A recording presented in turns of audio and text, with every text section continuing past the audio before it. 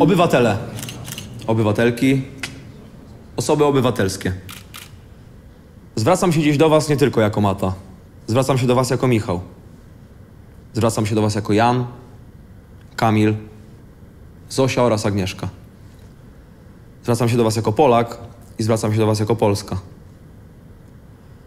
Jak zapewne mogliście odczytać z mediów publicznych, grozi mi do 11 lat pozbawienia wolności. 3 za posiadanie 1,5 grama marihuany, zatrważająca ilość, oraz 8 za śpiewanie na drewnianej łódce w stronę ludzi na kamiennych schodach. Większość spraw poniżej 2 gram jest umarzana z miejsca. Ja czekałem na to 4 miesiące i 3 dni, no i się nie doczekałem, ale no jak wiadomo, taka już jest polska codzienność, że równych wobec prawa tu jest kilku. Z kolei na schodkach młodzi ludzie bawią się już od wielu lat i jakoś nikt nigdy nie nazywał tego imprezą masową, aż do momentu, w którym to jednym głosem 30 000 osób krzyknęło jebać telewizję polską. Przypadek? Polityczna gra? A może proces na pokaz? Nie wiem. Ale wiem jedno. Połowę życia grałem na konsoli, a drugą połowę odgrywałem performance i myślę, że dam sobie jakoś radę. Póki co kontrolujecie media publiczne i sądy, ale czas działa na waszą niekorzyść. Z każdym dniem social media są coraz silniejsze, a co za tym idzie, silniejsi stają się ich młodzi użytkownicy, z których spora część to moi fani. Moi fani. Z tego miejsca mam do was wielką prośbę.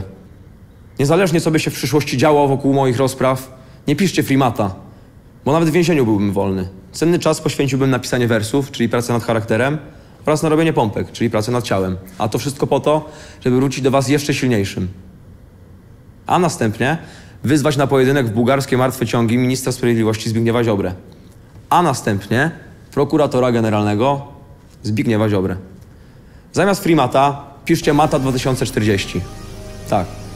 Już teraz oficjalnie rozpoczynam moją kampanię na urząd prezydenta Rzeczypospolitej Polskiej w 2040 roku. Już teraz, bo młodzi ludzie często przewyższają kompetencjami starszą generację. Podam przykład.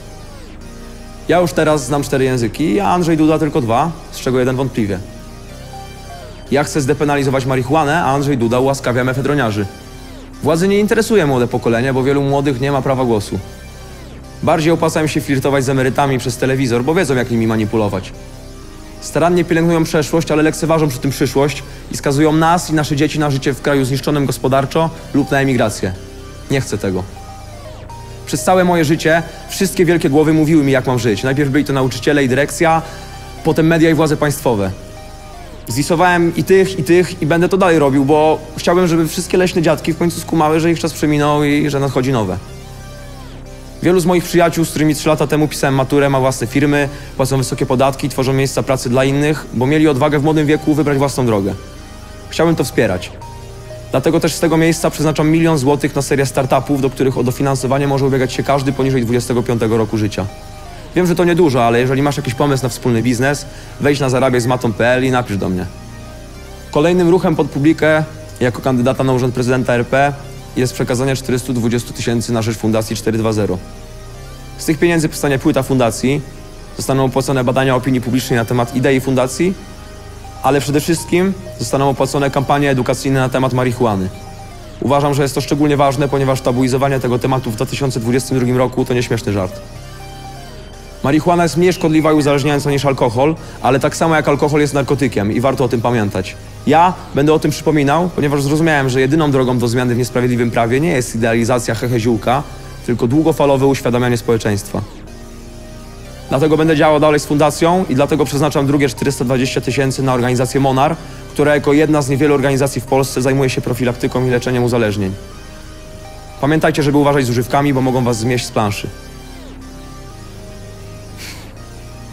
Przez prawie 20 lat mojej kampanii wyborczej chcę dorosnąć w pełni jako artysta i człowiek na oczach całej Polski.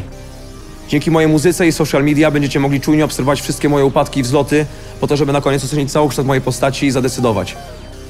Do tego czasu wydałem łącznie 33 płyty, ostatnią w 33 roku, a następnie poświęcę 7 lat na studia wyższe i praktyki zawodowe, po to, żeby zdobyć ważne na tym stanowisku kompetencje już w nowym świecie. Dzięki temu nie będą one przestarzałe. No a póki co, zapraszam wszystkich na trasę koncertową, na której będziemy zbierać podpisy pod dokumentem poparcia mojej prezydentury, no i bawić się do rana. Tak mi dopomóż Bóg. Ematea, czyli Mata.